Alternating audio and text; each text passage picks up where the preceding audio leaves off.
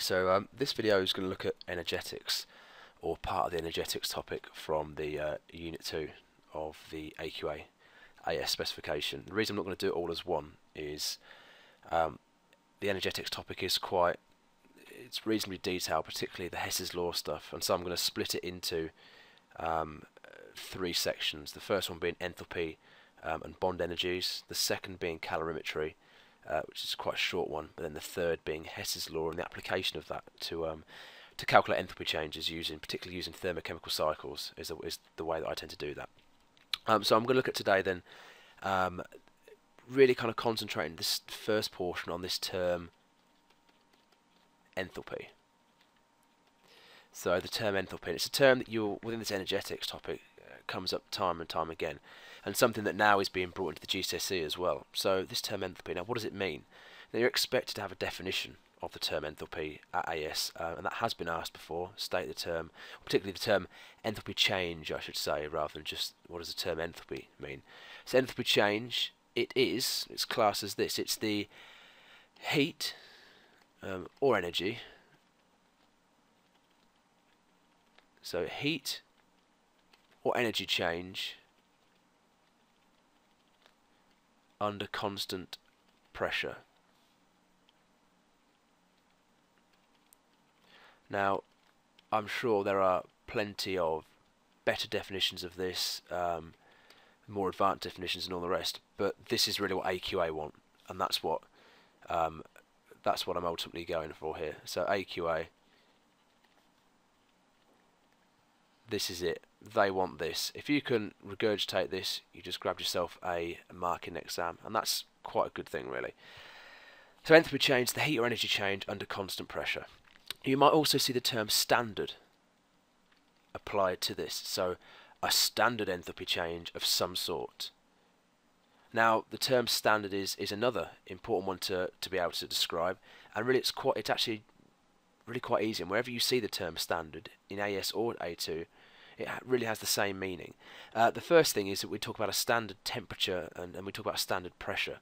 So the temperature involved here, this standard temperature, is measured in Kelvin, and it's 298 Kelvin, which in sort of layman's terms is 25 degrees Celsius. But they like to use this term Kelvin. And the pressure that they use, which is their standard pressure, is 100 kilopascals, or the other way there is 100,000 pascals if you struggle a bit with units. But this is the bit you need. You need to learn them as this. The only reason for giving you the other ways of looking at it is just to help you really understand what it is. Learn them as this. So we've got enthalpy change, standard enthalpy change, and we've got these various definitions here. Now you'll have come across enthalpy changes, whether or not you realise it, within the terms exothermic and endothermic. So that's where we're going to go now. Term exothermic then. So exothermic, and we've got the term endothermic. Now there's a variety of ways of remembering what these are, and obviously at GCSE you could say exothermic, heat given out, and you might have then referred to endothermic as the opposite, heat taken in. And both of those, they're both absolutely fine in my opinion. They both describe the energy change in particular, and ultimately the enthalpy change that's occurring, and we can apply, rather than just use the term heat given out or whatever, we can use this enthalpy change and we can give it this symbol delta H, and we find that delta H in this case here, for an exothermic reaction, it is negative, and for an exothermic reaction we find that the enthalpy change is positive. So if you were to be given a reaction, so A plus B going to C plus D has an enthalpy change that is minus 122 kilojoules per mole, you would know that this therefore is an exothermic reaction. And that actually brings on to the next point, the unit of enthalpy, the unit of the enthalpy change, kilojoules per mole. So kilojoules per mole. Quite important you remember that. It's the standard unit of enthalpy change that you've really got to learn.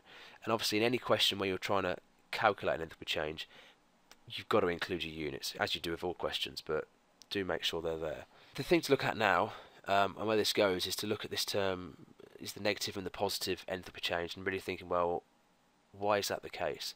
And the best way to look at that is on energy level diagrams, which are brilliant things. So we have a couple of axes on each diagram. And if you understand this, then you can, by all means, you can skip ahead to the bond association, which again is a recap of GCSE. But some of this will be new to some people. Some of it will be fairly sort of old hat. Now, the first one we're going to look at is exothermic. Now, in an exothermic reaction, we saw here, or rather, I told you, that the enthalpy change is negative. Heat is given out, and this is what people find very confusing. Heat is given out. Heat is lost in the reaction. So that means reactants must be at a higher energy level than the products. So reactants and products, and the reaction occurs in that manner there. So our reactants are at a higher energy level than our products, and therefore we can see that the energy given out is this here, and so that is our enthalpy change, which of course is going to be negative. Switching it round with an, just to make this a bit more clear so you know which one's which, exothermic and endothermic. With an endothermic reaction, we have the absolute opposite. We have a positive enthalpy change. Heat is taken in, so that means the energy must increase. So our products start down here.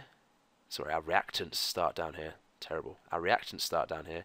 Our products must end up here. And so we have the complete opposite. Heat is taken in order to get us to our product level. But the similar kind of idea, let's put some dotted lines across here. Enthalpy change is still the difference between those two lines there. So this is our reactants this time, this is our products here. In both these cases I'm missing something, and that magic something is the activation energy, and that's what this hump here is. And in this case actually it's this not particularly well drawn diagram, but right to the top of that curve, it's this hump in both cases. So EA, so energy of activation, activation energy. This is the energy required for the reaction to take place. Now, if we think of reactions such as, think of the reaction between hydrogen and oxygen, which actually we'll come on to and look at in a second, of the bond dissociation. The reaction between hydrogen and oxygen to produce water. Now we know that's exothermic. It's an explosive. Certainly hydrogen explodes in oxygen, but only if we provide some heat. We need to give it a little bit of a kickstart, a spark, a flame, something like that to allow it to start. And that's where this activation energy comes in. It's that spark, that something to ignite it. Light in petrol. We spilled some petrol on the floor, we want to set it on fire. We have to actually ignite it. If the activation energy was very, very low, then you would pour petrol and it would instantly react with oxygen because it would be allowed to do so. And that's a fairly simplistic way to think of that, but it kind of works for this level. On the other hand here we have an endothermic reaction. A good example being something like a thermal decomposition. So calcium carbonate thermally decomposing to calcium oxide and carbon dioxide. With this we've got to heat our calcium carbonate quite strongly in order for it to break down into these two things. So we can see that calcium carbonate would be our reactant down here. Heat it, heat it, heat it, heat it, heat it, heat it, heat it, good. And we're there at products and we're at calcium oxide and carbon dioxide. So our activation energy is this whole thing there this time. And there's our delta H, which of course I should correct this here and make sure that, keep it the same as this side, and that's obviously a positive change. Okay, now what we're going to do is I'm going to look at this now and say, well, this is a reaction. And we're going to look at actually sort of why this is exothermic. So yes, it's explosive and all the rest, but why is that the case? And we can look at that using bond dissociation enthalpies, or bond dissociation energies. And it looks something like this. So I've got a reaction, and my reaction is between hydrogen and oxygen. And we know it's an exothermic reaction, but for the sake of argument, let's just say we don't know what the enthalpy change is, and that's actually true. We don't know the exact value, but we can roughly work that out using, as I said previously, these bond dissociation energies. And the way this works, or the way I like to think of this, is to take it sort of to the very start point is you need to know what these molecules look like, so what they're actually in reality, rather than just writing them out. So what I mean by that is hydrogen, I would write something like that, and obviously we've got two of those. We've got 2 times this hydrogen bound to another hydrogen. We've got an oxygen, a little double bond there, going to 2 molecules of water, each one of those being this. Now each time I have a line, this line equals a covalent bond. So we can see here, covalent bond, double covalent bond, of these being single, this being a big old double bond. Now what I like to do, and I find this, and this is how I tend to teach this, because I find this is the best way to do this, and you can do whatever way you want, but this is how I like to do this. Imagine that you're splitting all of the reactants down into atoms. So imagine you're taking them as molecules and you're just breaking them down to atoms. So what I've got here is if I break this bond here and I break this bond here, I find that I end up with 1 hydrogen and then another hydrogen. Remember that I've got 2 lots, so I've done that to another molecule as well. So another 2. And then I've done that to the oxygen, and so I end up with some oxygen here. Now in terms of balancing equations, if you struggle with the idea of balancing equations, you can now see that actually this side I had those 4 hydrogens and the 2 oxygens here. Well, this side I have the same. 2 hydrogens and oxygen twice. 4 in total and 2 there. So what you can imagine is you can say, well actually this here, these atoms can be remade into the water.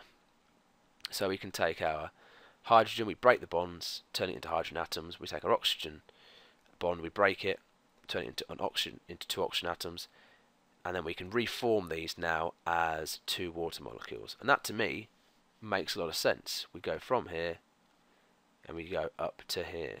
And so all we need to do is we need to know the energy change for that and the energy change for that, and then all we can do actually, we can just add those numbers together, and that becomes quite straightforward. What we need though for that is we need a table that actually allows us to see the various values that we're dealing with, and that table looks a bit like this. Okay, so here I have a table. Apologies, it's not the biggest thing in the world, but this table gives me average bond association energies, blah blah blah blah blah. The reason it's given this term average is that it's averaged out over a lot of compounds. It's not just from one individual example, it's averaged from a lot of compounds. But I can still use it completely fine in these examples here. So here I've broken 2 hydrogen-hydrogen bonds. So each molecule has had 1 bond broken, but I've done it to 2 molecules. So if I look on here, I can find my value, and there it is. There's my value for the hydrogen-hydrogen single bond, 436 kilojoules per mole. Therefore I know here I'm going to have 2 times 436 kilojoules per mole. Brilliant. Well, I've got 1 more bond as well, an oxygen-oxygen double bond. Here he is, this one right here, 498 kilojoules per mole. Only 1 molecule, so I don't have to worry about any sort of funny multiplying or anything like that. Over this side now, let's flip it round, let's change the colour. We're looking for an oxygen-hydrogen bond, so there we go, 460. Now, what people find quite difficult sometimes with this is we are making 1 and then 2 and then again. Just because this oxygen is involved twice doesn't matter. It's the bonds we're looking at, not the number of hydrogens or the number of oxygens. Okay, it's the bonds. So I'm breaking 1 there, or rather in this case making 1 there, and then making 1 there, but twice. So 1, 2, 3, 4 hydrogen-oxygen bonds. So 4 times 4, 60. Now you can leave this as this, and you could add this up, and you could minus it from this, and that's one way of doing this. Add these together, minus this number here, and that would work. The other option, and the other one which I think is a better option, is thinking, well, bond breaking So the art of bond breaking. So breaking bonds requires energy. So breaking bonds requires energy. Now I've had to break these bonds and it's required energy to do so.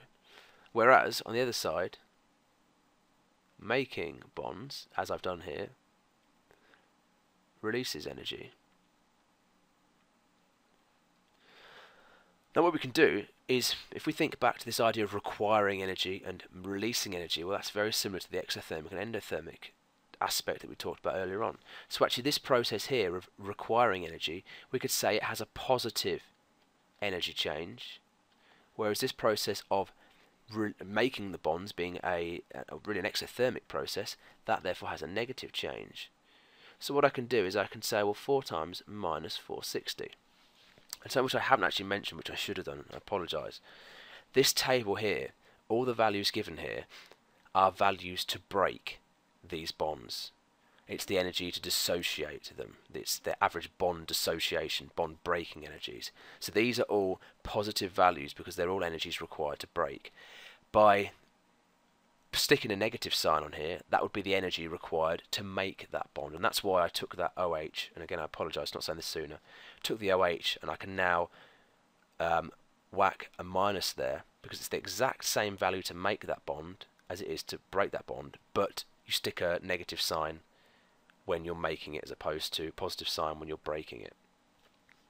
So what that means, that leads us to this.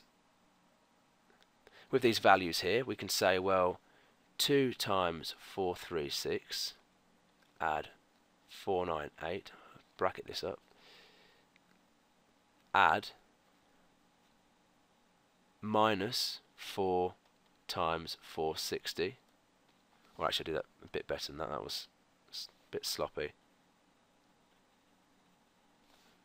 add 4 times minus 460 equals minus 470, stick our units on, kilojoules per mole.